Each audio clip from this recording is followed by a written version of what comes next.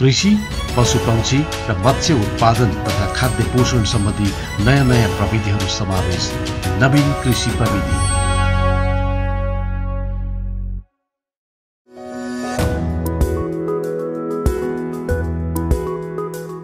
नमस्कार। आजको नवीन कृषि प्रविधि कार्यक्रममा हामी खेती गर्न सजिलो, पौष्टिकताले भरिएको र परापूर्व कालदेखि नै खानामा प्रयोग हुँदै आएको अन्नबाली जुन नेपालको रैथाने बालीको रूपमा परिचित रहेको कोदो बालीको महत्त्व र यसको खेती गर्ने प्रविधिको बारेमा जानकारी प्रस्तुत गर्न गइरहेका छौँ। यस बारेमा जानकारी दिनको लागि हामीसँग हुनुहुन्छ पहाडी बाली अनुसन्धान कार्यक्रम काभ्रे दोलाखाका कार्यक्रम संयोजक तथा वैज्ञानिक डाक्टर बन्धुराज बराल। आउनुहोस् कार्यक्रमको सुरुवात गरौँ।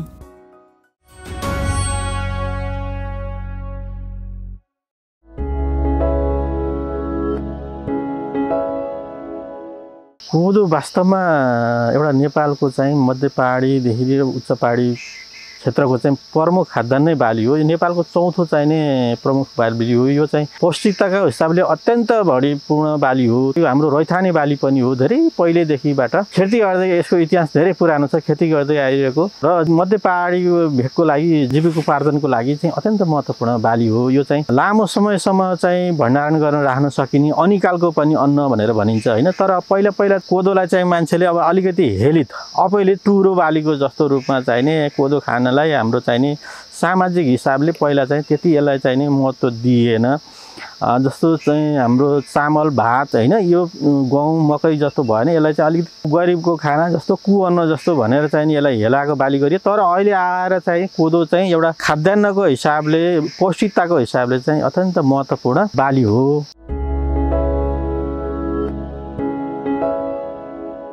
नेपालमा कोदो खेती हेर्दाखेरिमा के छ भने अहिलेको वर्तमान अवस्थामा हेर्दाखेरिमा पहिलाको जस्तो चाहिँ कोदो खेतीको क्षेत्रफल चाहिँ त्यति बढ्न सकेन। बरु कतिपय ठाउँमा चाहिँ यसको चाहिँ क्षेत्रफल चाहिँ घट्दै गएको देखिन्छ विगतको हामीले 8-10 वर्षको आँकडा हेर्दा। तर उत्पादकत्व र प्रविधिको कारण र नयाँ जातहरूको कारणले गर्दाखेरि उत्पादकत्व चाहिँ बढेको छ र उत्पादन पनि केही मात्रामा बढेको छ। तर क्षेत्रफल चाहिँ हाम्रो बढ्न सकेन, घटिरहेको छ। अब यसलाई चाहिँ हामीले अलिकति प्रवर्धन गर्ने कार्यक्रम चाहिँ ल्याउन आवश्यक छ। कोदोको क्षेत्रफल नबढ्नुको कारण चाहिँ नि अब अहिले विशेष गरिकन कोदो बालीलाई लगाउँदाखेरिमा यसो चाहिँ रोप्नुपर्ने, त्यसले गर्दा जनशक्तिको पनि अभाव भयो। अहिले प्राय जसो चाहिँ कोदो खेती गर्नु रोप्नुपर्ने खेताला बढी लाग्ने हैन। त्यो हुँदा अहिले खेतमा काम गर्ने मान्छे जनशक्ति युवा जनशक्तिहरू विदेश पलाएन हैन। त्यसले गर्दाखेरिमा रोप्नुपर्ने धेरै जनशक्ति लाग्ने हुँदाखेरिमा यसको चाहिँ नि एरिया चाहिँ नि बढ्न सकिरहेको छैन।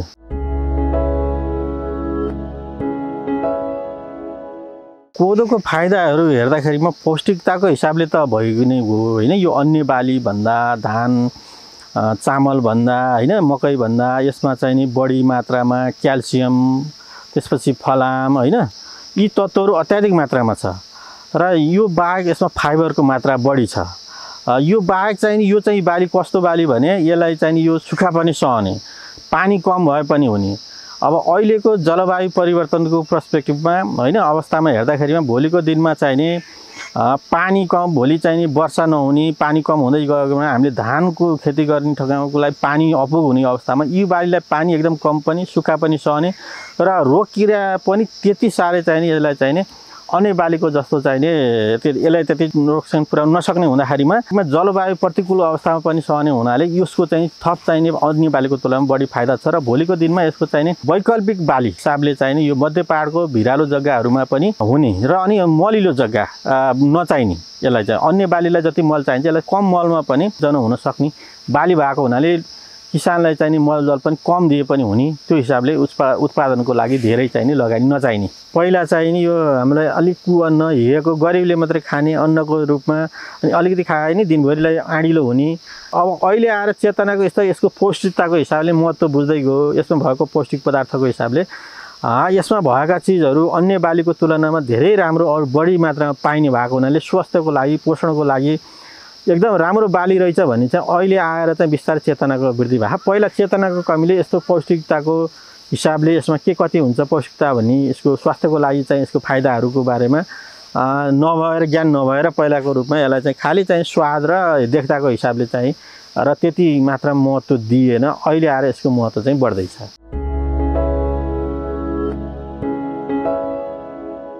कोदोलाई बारको तराईदेखि 300 मिटरदेखि लिएर 3000 मिटरसम्म खेती गर्न सकिन्छ। हावापानीको हिसाबले पनि यो चाहिँ धेरै चिसो पनि हुँदैन र अनि बढी गर्मी हुँदैन। प्रायः जस्तो सबै ठाउँको हावापानीमा खेती गर्न सकिन्छ। विशेष गरिकन अब तापक्रमको हिसाबले धेरै तुषारो र हिउँ पर्नु भएन वृद्धि र विकासको टाइममा यसको। त्यो भयो भने यसलाई कोदो राम्रोसँग फस्टाउन सक्छ। सबै किसिमको माटोमा गर्न सकिन्छ। अलिकति चिम्टाइलो माटोमा चाहिँ नि पानी बढी जम्ने हुनाले भर्सक चाहिँ त्यसमा त्यति राम्रो हुँदैन। त्यो बाहेक अन्य माटोहरूमा सबै किसिमको माटोमा बलौटे दोमट माटोहरू नै यसमा चाहिँ बढी उपयुक्त हुन्छ। पानी नजम्ने खालको चाहिँ हुनुपर्छ।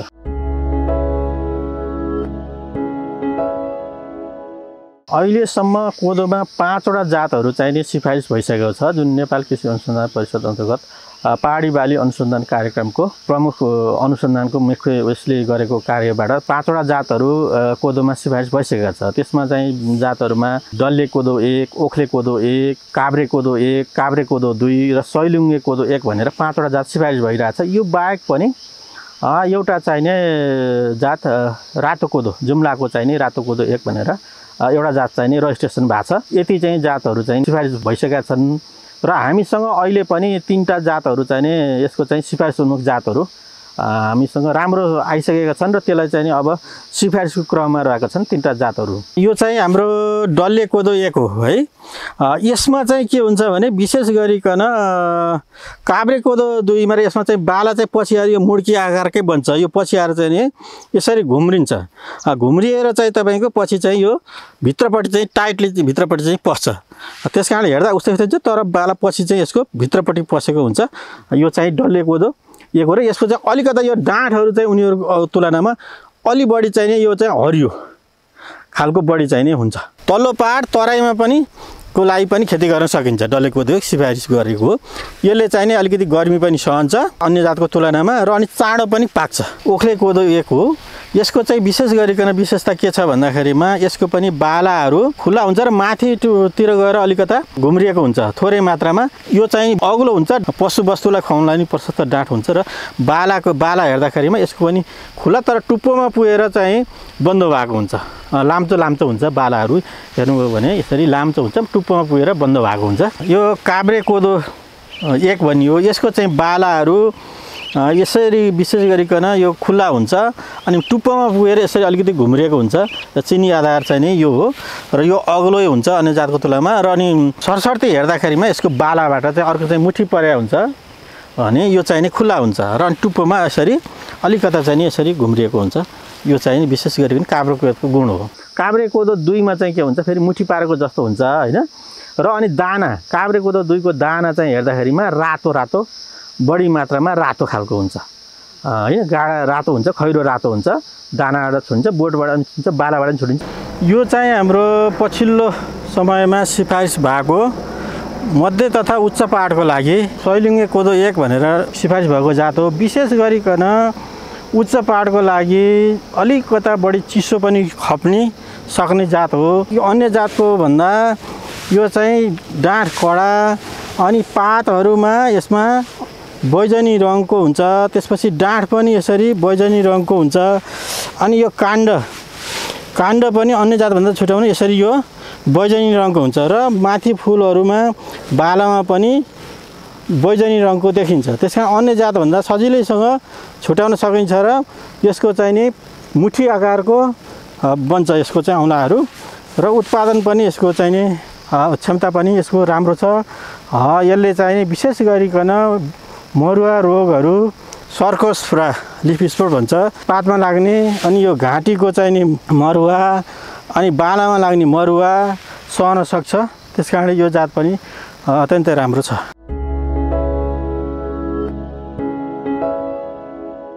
कोदोलाई विशेष गरिकन अब खेती गरिने 2टा हाम्रो तरिका, एउटा चाहिँ हाम्रो छरुवा विधि र अर्को चाहिँ नि हाम्रो लाइनमा लगाउन सक्छौँ हैन।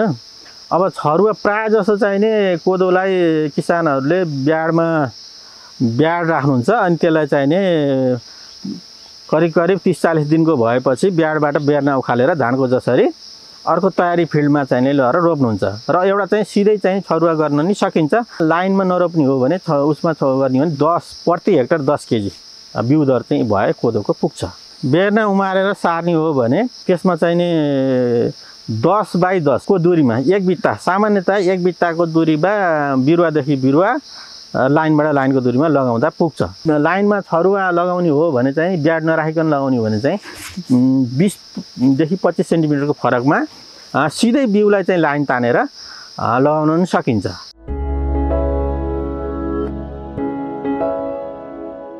कोदोलाई दुई किसिमको बाली भनिन्छ। एउटा चाहिँ एकल बाली कोदो मात्रै लगाउने, अर्को चाहिँ नि रिले भन्छ। त्यो चाहिँ नि मिश्रित रूपमा घुसुवाको रूपमा लगाउन सकिन्छ। जस्तो मकैभित्र कोदो प्राय जसो धेरै जसो चाहिँ नि यो मकैभित्र मध्य पहाडमा धेरै जसो चाहिँ नि यो मकैभित्र कोदो लगाउने चल्छ। त्यसले गर्दा के हुन्छ भने मकै लगाएकै ठाउँको सदुपयोग हुने भयो, बीचको चाहिँ समयको चाहिँ लगाउने समय पनि अर्को जग्गाको तयारी गर्ने समय पनि बचत हुने भयो, मकैलाई हालेको मलखातको पनि सदुपयोग हुने भयो।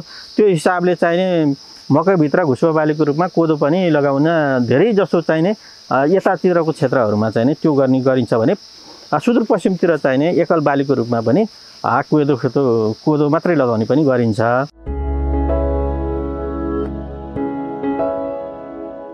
उच्च पहाडको लागि हो भने वैशाखमै राख्दा हुन्छ। त्यसपछि आएर बिचमा मध्य पहाडको लागि हो भने जेठमा हैन, अनि तराईको लागि तल्लो बेडको लागि तल्लो पहाडको लागि हो भने असारमा राख्दा नि हुन्छ। ब्याड र 30 देखि 40 दिनको बेर्ना चाहिँ नि हामीले रोप्दा हुन्छ। त्यसैले रोप्ने समय पनि उच्च पहाडमा बेर्ना रोप्ने समय पनि चाँडै नै हुन्छ। त्यो वैशाखमा राखेको हो भने हामीले जेठको अन्तिमतिर रोपिसक्नुपर्छ। उच्च पहाडमा, मध्य पहाडमा हो भने हामीले चाहिँ के हुन्छ भने जेठमा राखेको भने असार लास्टबाट साउनसम्म रोप्न सकिन्छ भने तराईमा चाहिँ के हो भने साउनको लास्टबाट भदौ 15-20 सम्म पनि रोप्न सकिन्छ।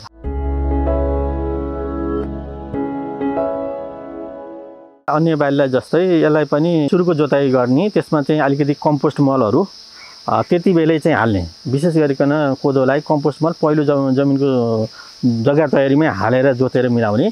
त्यसपछि चाहिँ अनि फेरि अर्को 15-20 दिन पछाडि चाहिँ फेरि चाहिँ अर्को जोतेर जल्ला फुटाएर सम्याएर 2-3 चोटि चाहिँ यसरी जोतिसकेपछि त्यसमा चाहिँ नि हामीले बेर्नाबाट उखालेर ल्याएर बेर्नालाई नि रोप्न सकिन्छ। र अर्को मकैभित्र लगाउने हो भने मकैको चाहिँ नि तपाईँको पातहरू, तलका पातहरू लुछेर जब यसले चाहिँ माथि धान चमरा निकालिसकेको हुनुपर्छ, त्यो लागिसकेपछि अनि बल्ल त्यसको चाहिँ तलका पातहरू हटाउने र अनि त्यसमा चाहिँ नि बिचमा चाहिँ लाइनको मकैको बिचमा कोदालीले खनेर त्यसमा चाहिँ लगाउन सकिन्छ। मलखात चाहिँ नि प्रायः जसो यो कोदोको लागि धेरै मलखात चाहिँ नचाहिने, तर बढी मात्रामा यो चाहिँ प्राङ्गारिक मल हाल्दा चाहिँ सबभन्दा राम्रो हुन्छ हैन। किनभने रासायनिक मल वर्षाको समयमा बढी मात्रामा चुहेर जाने नोक्सान भएको हुनाले प्राङ्गारिक मललाई नै जोडिदिनुपर्छ र भिरालो जग्गा हुने चुहेर जाने रासायनिक भएको हुनाले प्राङ्गारिक मल चाहिँ कम्तीमा पनि 5 टन चाहिँ पर हेक्टर दरले प्राङ्गारिक मल गोबर मल हाल्ने। र त्यसपछि चाहिँ नि हाम्रो गोबर मलको हिसाबमा भन्यो भने अब प्रति hectare 60 KG nitrogen, 30 KG phosphorus, 30 KG पोटासको दरले रासायनिक मल हाल्ने। त्यसमा पनि रासायनिक मलको चाहिने भागलाई आधा भाग चाहिँ नि रोप्ने बेलामा बेर्ना सार्ने बेलामा र बाँकी चाहिने आधा भागलाई हामीले चाहिँ 1 महिना पछाडि चाहिने दिँदाखेरिमा उपयुक्त हुन्छ।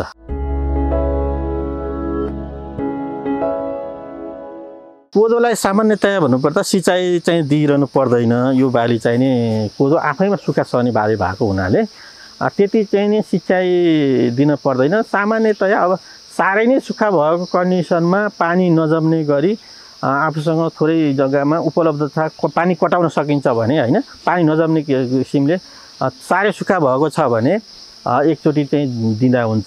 जब फुल खेल्नुभन्दा अगाडिको अवस्थामा ठिक त्यो अवस्थामा साह्रै सुक्खा भयो भने दिँदा हुन्छ। नत्र भने बर्खा सिजनमा बर्खाको पानीले नै यसलाई चाहिँ यथेष्ट मात्रामा पुग्ने भएको हुनाले त्यति धेरै सिँचाइ दिइरहनु आवश्यक पर्दैन। कोदोमा विशेष गरिकन यो वर्षायामको बाली भएको हुनाले झारपातहरू चाहिँ आउँछ। मकैभित्र लगाउँदाखेरिमा चाहिँ मकै गोड्दाखेरिमा अनि पछि जग्गा तयारी हुँदा नोक्सान हुने हुनाले त्यसलाई पछि चाहिँ त्यति धेरै चाहिँ नि झारले चाहिँ दुःख दिँदैन। तर एकल बालीको रूपमा लगाएको हुँदा सुरुको अवस्थामा रोपेको 1 महिना पछाडि चाहिँ त्यो बेलामा झार आयो भने चाहिँ सबभन्दा समस्या चाहिँ बालीसितको चाहिँ बढी कम्पिटिसन हुने हुनाले त्यो बेलामा चाहिँ झारलाई चाहिँ हटाउन सकिन्छ। तर पछि गएर चाहिँ झार गोड्नु आवश्यक पर्दैन। सुरुको पहिलो चाहिँ रोपेको चाहिँ 1.5 महिनामा झारसित चाहिँ बढी प्रकोप देखियो भने विशेष गरिकन यो गन्धे झारहरू कुरोहरू त्यसपछि अर्को चाहिँ हाम्रो यो कोदोमै चाहिँ अर्को कोदे झार भन्छ त्यो आउँछ हैन त्यसलाई चाहिँ नि अलिकति हटाउनुपर्छ साह्रै बढी भयो भने चाहिँ हटाउन सकिन्छ वरिपरि त्यो बढी भयो भने नत्र भने पछि चाहिँ कोदोलाई त्यही गोडिरहन आवश्यक पर्दैन रोपेको पहिलो महिनादेखि दोस्रो महिना भित्रमा चाहिँ बढी निस्क्यो भने त्यो बेलामा हटाउने पछि चाहिँ पटाउनु पर्दैन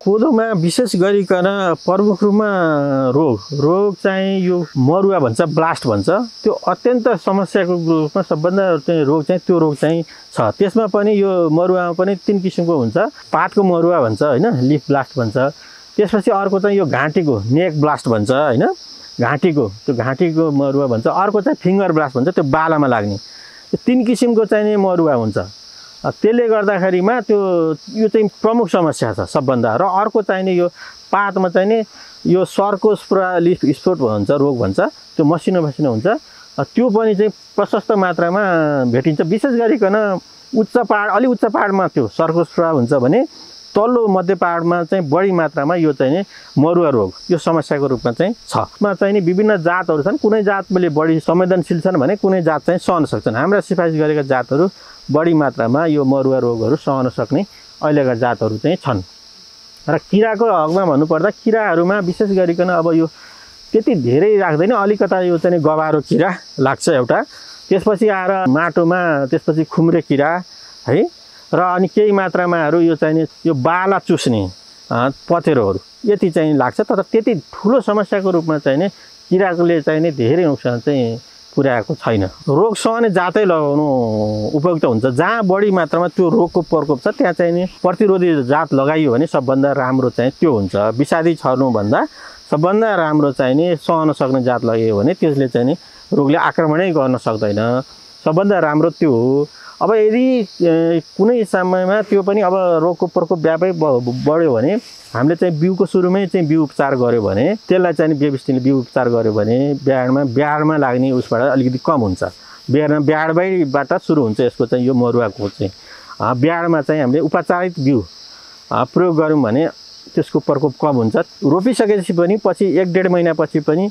व्यापक रूपमा देखियो भने हामीले चाहिँ नि ढुसीनाशक विषादीहरू चाहिँ नि प्रयोग गर्न सकिन्छ तर सबभन्दा राम्रो विकल्प भनेको रोग प्रतिरोधी जातै हो उपयुक्त हो ढुसीनाशक विषादीहरू विशेष गरिकन यो चाहिँ जुन धानको लागि प्रयोग गर्छौँ त्यही नै कोदोको लागि पनि उपयुक्त काम गर्छ धानको लागि मरुवाको लागि जुन प्रयोग गरिन्छ यिनीहरू नै बढी मात्रामा प्रयोग गर्न सकिन्छ कोदोको लागि पनि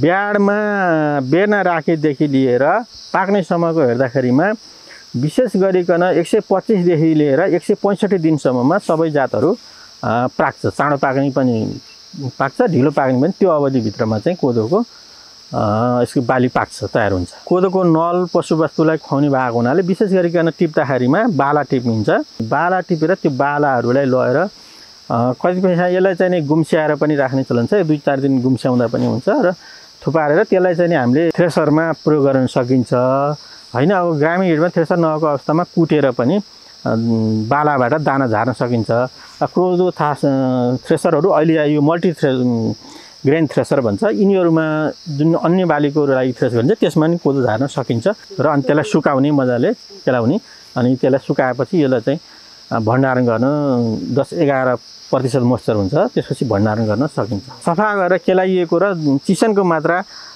10-11 मा झारिएको छ भने त्यसलाई चाहिँ नि हामीले लामो समयसम्म सिडबिनमा हैन भण्डारण गरेर राख्न सक्छौं यसमा त्यति धेरै मात्रामा किराले पनि भण्डारणमा नोक्सान नगर्ने भएको हुनाले र अनि अन्य बाली जस्तो ढुसीहरूले पनि त्यति कोदोलाई दानामा नोक्सान नगर्ने हुनाले लामो समयसम्म भण्डारणमा ठुलो कोदोमा त्यति समस्या छैन